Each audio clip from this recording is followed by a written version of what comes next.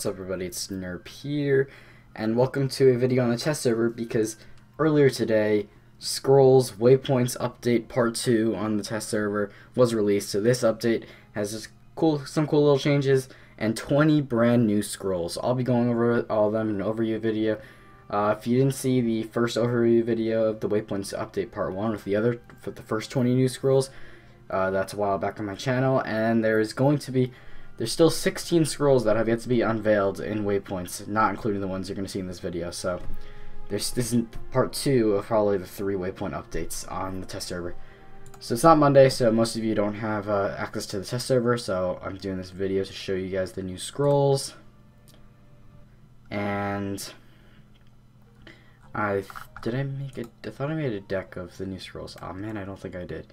Here, I guess we can go through. First, let's see the changelog in this thing. So there's lingering spells now, so you play the spell and it stays. It's like an effect that will stay in play for a couple turns. 20 new scrolls, like I said. Rarity's not set, so don't get all worked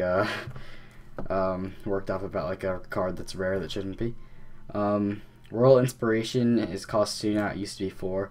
It's a pretty big change. It was in the last test server update, I believe. So that used to be 4, now it's 2, so that makes night decks even better. As we know, night decks are going to be awesome with this update. Yeah, so little things like easier to see when abilities of units are used. This is actually a big change. Hitting left and right arrows in the deck builder now scrolls to the library correspondingly. I love that change because I hate having the mouse wheel do it because it's so hard to tell how far it's moving. It moves the whole thing kind of. It's really annoying, scrolling with the mouse wheel. And then who wants to scroll with the mouse this way? So now you could do one card at a time, just holding down the keys. So I really like that. What else is there? Okay, so enchanted units are more easily seen. Now there's asterisks when you say curse words and stuff. It used to just take them out entirely. It just wouldn't send the message, not just asterisks. That's pretty good. Some bug fixes. This is actually really nice. Relentless units used to not really you would curse the middle unit in a relentless unit that was gonna puff their row. It wouldn't do the minimum damage it would need to do to that middle unit. It would just do its whole health value. But now it will.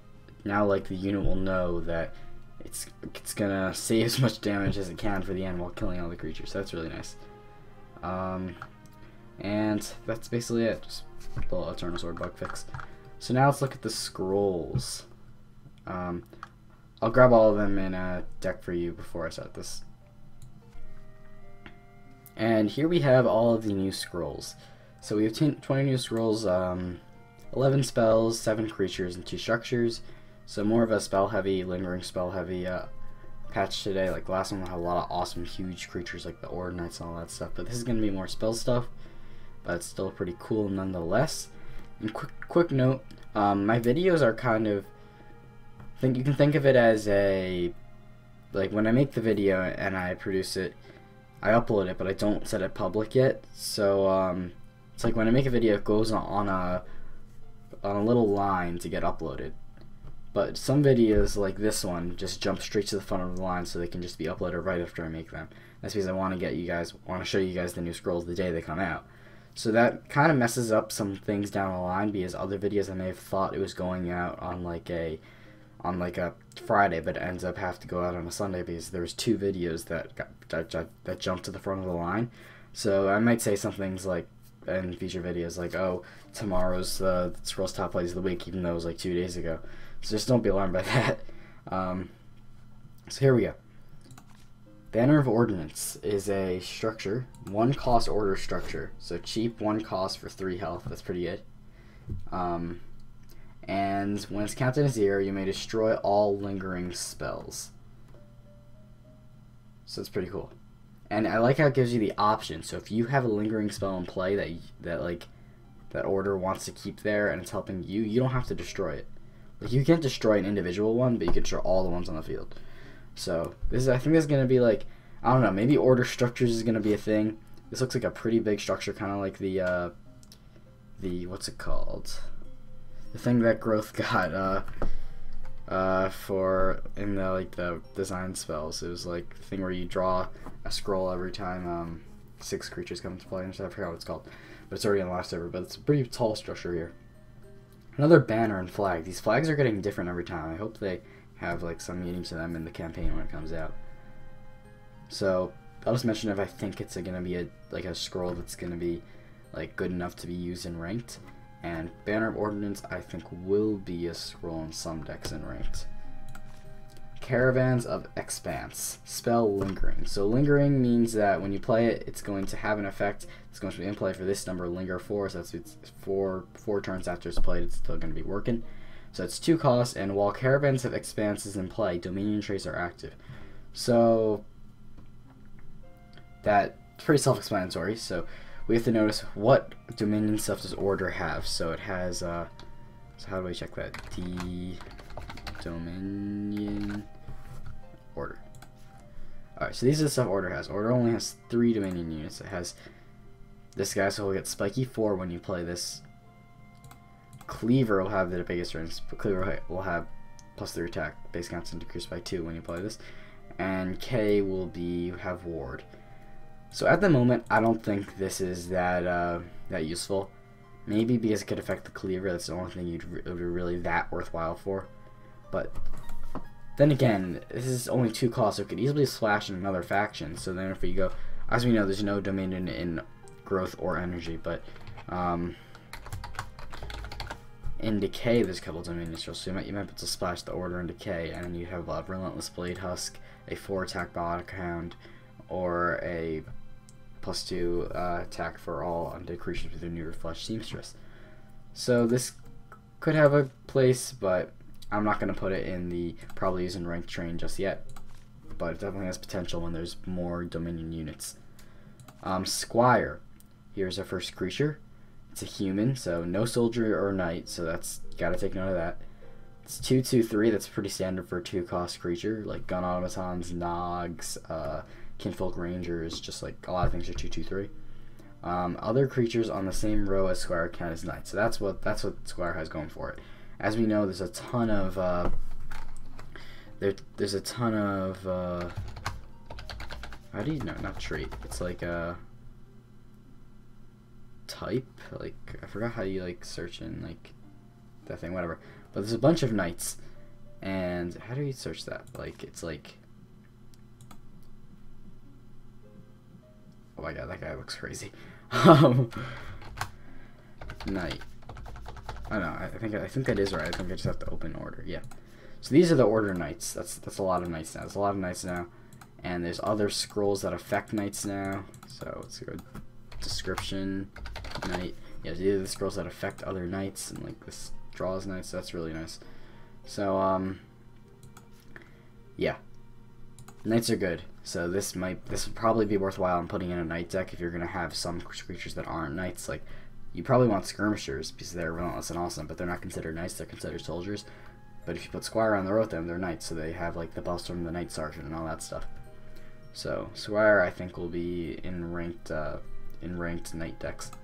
Fields of Strife. Here's the Order's seems like every faction got their own lingering spell, or maybe more than one lingering spell for some factions. But this is the one Order got, Linger 3, so this one only 3 turns. This one was actually each faction I think got 2 lingering spells.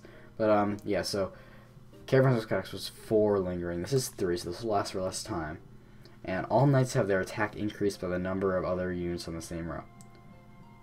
This is pretty good. So this is another thing that works with the knights. Play this, only 3 cost, and you have 3 turns, just probably a lot of attack. Much more attack than you would have. It says number of other units on the same row, so that probably includes your units and the other opponent's units. So you have a maximum of +1, 2, +5 attack for each of your creatures. That's crazy. And that could help you just deal a lot of idle damage. I mean, it'd be better if there was more relentless knights in Order. The relentless units are really soldiers in Order, but then again with the Squire, that could help that. Oh, we didn't see the Squire's attack animation. Alright, so pretty. Oh, I was gonna say pretty boring, but that's pretty cool that the red-orange like flame thingy from the sword. It's like a cool attack. Okay, so Now, Storm Knight, 5 cost, 4/2/5. Storm Knight has moved 2. This thing looks so menacing. Look at that. Look at that's without its attacking. That's just standing there. I'm scared. It's just ramped. Well, it's actually sick. So Human Knight. So it's gonna get all the buffs with the Knight stuff. It's a 4/2/5 for 5. That's pretty fine. And then move 2. So or it has a lot of the move 2 stuff. Roasted Bean Potion, has like Transposition if you want to move more and stuff like that. A lot of Displacement with Pothers and stuff. And Wings Captain is a soldier. So this gives you a knight that's going to be moving around the board really fast.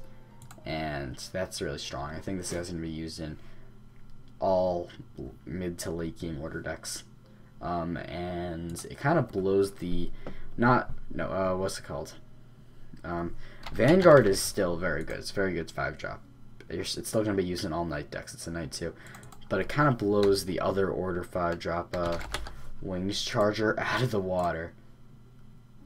5/2/4 with no ability.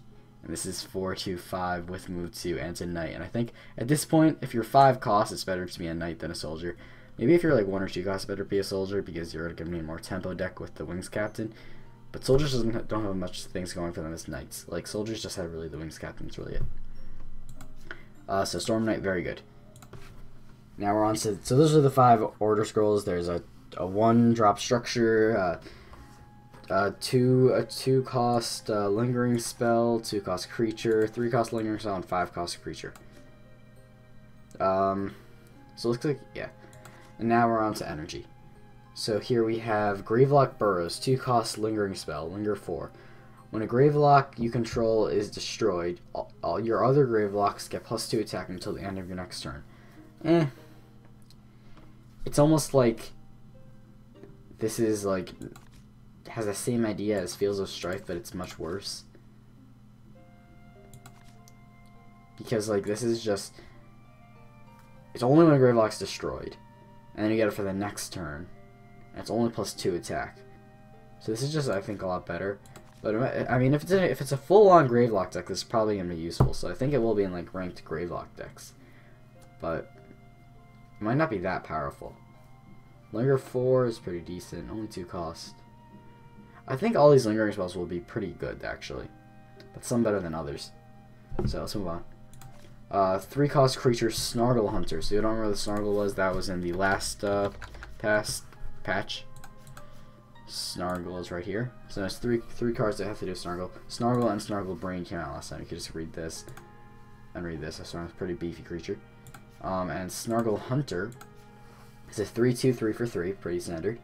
And when Snargle Hunter kills a beast, increase current energy by 4 at the start of your next turn. This guy's pretty cool. Let's see his attack animation. Not too exciting. But Snargle Hunter, I think, well, let's see. Let's see the beasts in the game. So type beast. So there's a lot of beasts. Anytime Snargle Hunter kills one of these units, now let's look at beasts that have less than 4 health. So besides Snargle, Striped, it's funny, Snargle Hunter can't kill Snargle in 1 hit. But besides Snargle, Fangbear, Great Wolf, and this thing, which we're going to get to in a second. Is it Beast? What? It looks like it has like a face. Or no, I think it's like a human just like snuggling up to next to this bird. Okay, but it's besides these 4 creatures, Snargle Hunter can one-shot any of these guys. And there's a lot of creatures that you're going to see. And that will give you +4 current energy, and energy can do a lot of things with their resources and surge and all that stuff. So Snargle Hunter I declare as good, but big note, it's melee creatures, not range. So I think there's going to be some, like, I could see this guy coming out in Gravelock decks. I think there's going to be some more melee. Like, right now there's really ranged energy and structure energy. I think there's going to be a melee energy with, like, more Gravelocks and Machinated Mindset and stuff like that. And, like, whatever they're called. Those Ironclad Reavers. Those are still used in some ranged decks, though. But, yeah, so I think this guy's going to be pretty good in some decks. Fodder Pit, a lingering spell for 4 cost. So this is the most expensive lingering spell we've seen so far. We've seen this art before. It like has to do with Gravelocks. Pretty cool. Linger 5. So this 5 turns it will go off after you play it. and all units with pillage get attack increased by 2. This seems underwhelming because not many units have pillage. So let's see. As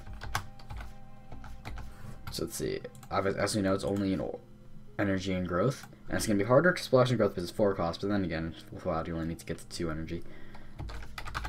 How do you do that? Description, pillage. So these are the pillage scrolls, like Soon Fighter. So this will have 4 attack, this will have 4 attack. Huh. That could work. With Ranger, it's going to get 3 attacks, really nice. Actually, there's more pillar units than I thought. Eel will get some extra attack.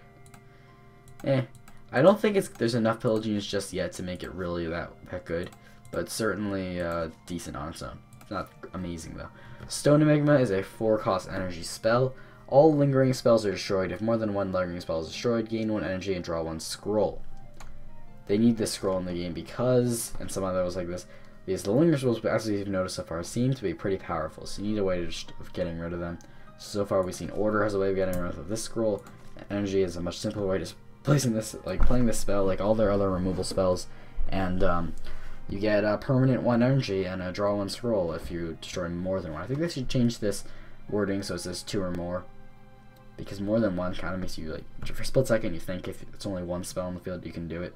And you keep in mind you can do this with your own lingering spells. So if it's like your lingering spells have to go out, like if your Gravelock Burrows has to go out like your turn 3, but you don't think you're going to need it for like the next turn because none of your Gravelocks are dying, just use this and you can get 1 extra energy and a scroll. So, you know, so it plays for itself.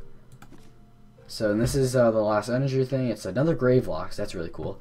And it seems like there's a couple of unique units that came out in this this thing. So let's see, its attack animation. It's a melee creature, but that's fine because it's a Gravelock, and most Gravelocks are melee creatures.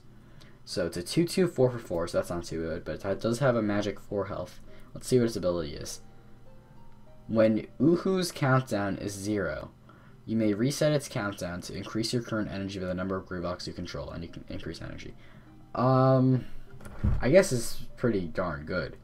Like, it's unique, so you can't put multiple ones on the board, but when you have this thing down, you can just, every other turn, you can have a monster turn. But say you have like 5 Gravelocks in the board, that's like, every other turn you get 5 extra energy.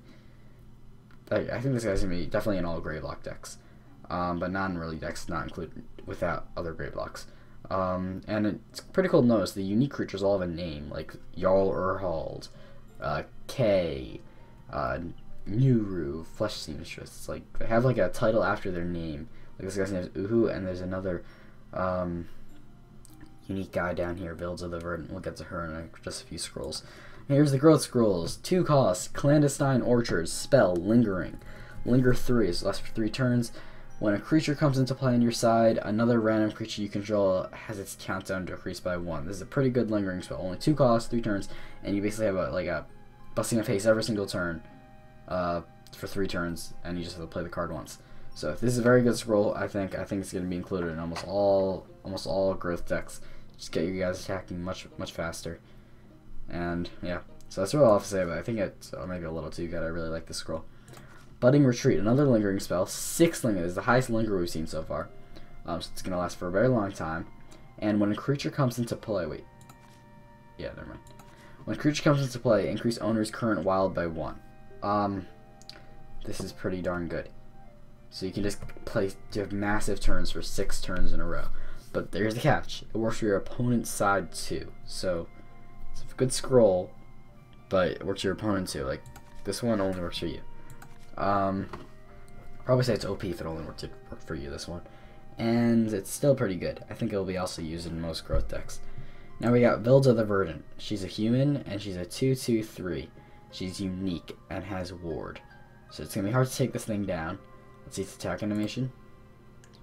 Well, we've seen this before, haven't we? I think we leaked this. But, it's kind of cool. She has, like, magic abilities. She's, I wish it said, like, Mystic. I feel like she's, like, one of the Mystics. Like, if you do type Mystic, there is... Oh, there's a lot of Mystics, actually. Yeah, there's a ton. Look at all the Mystics here. Did some of these gain Mystic? Wow, there's a lot of Mystic. I didn't think there was this many Mystics. I thought it was really, like, only Earthborn Mystic and, like, Baleful Witch and, like, Wingsward. I had no clue these other guys were Mystics. well, whatever.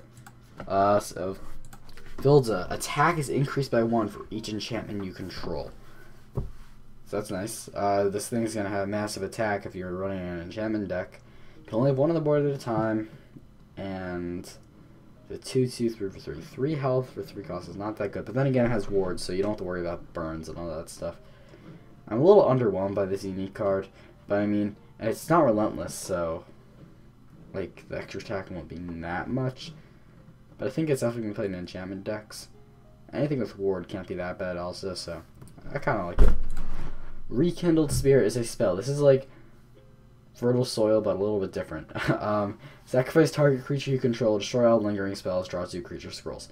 So if you don't know what Fertile Soil is, you should all know that though. Fert. 4 costs as well, growth.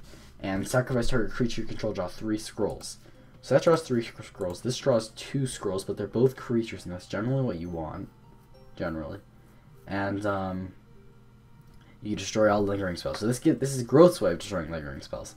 So, but then again, Growth has 2 really good lingering spells, so maybe you don't want to play this scroll.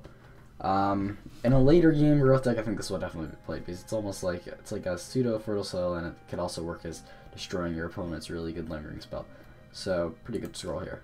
I think that'll be used in ranked decks. In later game ranked decks, not like aggro Growth, more like mid to late game Growth. Samata Sift is a spell. Pretty cool art here. Summon a random creature scroll from your library on target tile. Its health is set to 2. Wait a minute. I think that was this not in this I feel like this is not the right. I feel like this came out last time. Let me quickly check. I almost feel like I'm missing something. Oh yeah, this was here last time, I believe. You can go check out the last thing. Yeah, I'm missing the Gustly thing. Yeah, this is what I'm missing. This huge 6. This is like the big 6 cost creature for Growth. So here we are, and it's called the Gustly Izuler. It's a beast. It's like an eagle thing. That's pretty cool. It's pretty awesome. 5/2 5 for 6, so I guess that's fine. It's just like Witch Doctor. Actually, no, because Witch Doctor's attack was decreased to 4. And it has flying. If you don't know what flying does, you can basically move anywhere on the board. So it's pretty cool. You could just move wherever you want, but the catch is, if you move to a tile that's not adjacent to you, your countdown gets increased by 1. So, I mean, Growth has ways to work around that, like rallies and all that stuff. But, so Gustly Azul, I think it's pretty good. I think it would be maybe more only in beast decks, because I mean, for 6 costs, it's a 5/5 with that relentless. I don't know. We'll see. I'm a little undecided on this scroll. Definitely good. I'm not sure if it's great though. Might be 5/5. I guess you gotta say it's pretty good with flying. So we'll see. Sanctuary of the Lost. So we're on to the decay stuff. So this is Decay's first lingering spell. Linger 5. It's a pretty long time. Undead creatures have wards. I think this scroll is awesome. Well, I mean, I think it might be too good and it might be unbalanced. As we've seen, there's a lot of decay scrolls that are just like undead now, and they're pretty darn good. And this for 5 turns will protect you from all burns, all damage curses, all that like Potter's flips, and it's only 2 costs. For 5 turns this will happen. I mean, there are ways to destroy lingering spells, but then your opponent has to waste resources and stuff to destroy it. So Sanctuary of the Lost I think is really good. Let's just take a look at what Decay's undead scrolls are. We got Harvester, amazing. This thing is pretty darn good. We'll look at it in a second. We get this, and this. So, yeah, I think this is going to be very good in undead. And maybe even be used in like a mono decay just to protect your harvesters and stuff. I don't know. We'll see. I think it's very good. Slayer Vestige is a 2/3/3 with Slayer, and it's undead. So key thing, undead.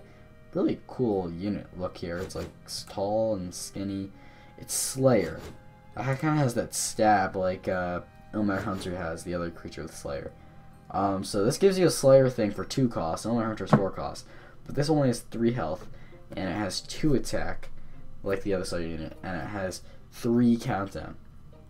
I do think this is good though, even though it has 3 countdown.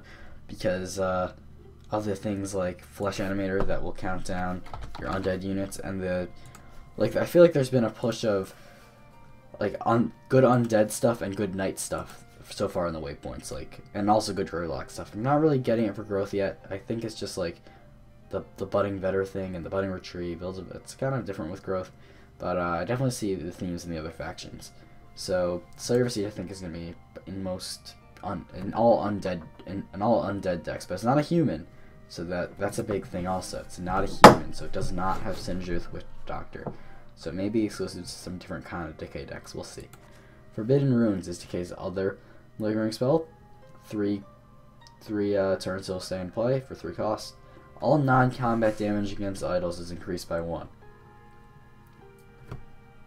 I'm going to say that this will definitely be strong in some decks, because non-combat damage, I guess, is Loyal Darklings, Wicked Beings, Beetlestone. It's all the direct idol damage. And that's also Watchergeddons. Play this before a Watchergeddon, and then you have the OP Necrogeddon with Watcher that was before Watcher was nerfed to only do 2 damage to idols. So this I think is gonna be. I think maybe you would splash like one of these in like a deck. Not splash, just put one of these in a deck with a Watchergeddon, and then you could have a ton of fun. So I think this would be pretty good. Forbidden Ruins. Invocation Sentry is a totem for decay, 3 cost, 4 health. So that's it. Kind of like a gravestone, a tombstone. When a lingering spell is played, its owner's idols are dealt 1 damage. Decay has this direct idol damage thing, so I think this kind of fits. And combine this with Forbidden Ruins, and you have 2 damage dealt to the opponent's idols. So it kind of stops them from playing spells. I don't know if it's that good. It is a nice wall if you need to be. So I think this will be pretty decent. Probably part of like something like Yellow Decay. I don't know, maybe 2 high cost for that. I don't know. Lhasa High Guard. I would think that this is unique because it has like a name kind of, I think, Lhasa, right? I thought this would be unique because these 2 factions got unique. This guy didn't get it. Order didn't get unique either though. The 2 Pillage factions got unique. So it's Creature, Human, Warrior. I don't know if there's any other warriors, so let's go check. So Human, so works with Witch Doctor, and Warrior, and that is the only warrior. Interesting. It seems like a lot of creatures are pretty good warriors. So it's pretty big. It's like a big guard thing. It's 6/2/4. So that's pretty good. I mean, that's pretty standard for 6 costs. And any unit facing Lhasa High Guard has, with no units in between, gets -3 attack and move 0. That's pretty important. You can place this thing down, and they basically are nullified. They'll have a small attack, and they can't move. So Lhasa High Guard is like just 2 things. It stops your opponent's frontmost creature in that row that you're placing it on. Just stops them altogether, and you get a 6/2/4 human to put in front of your Witch Doctor or something.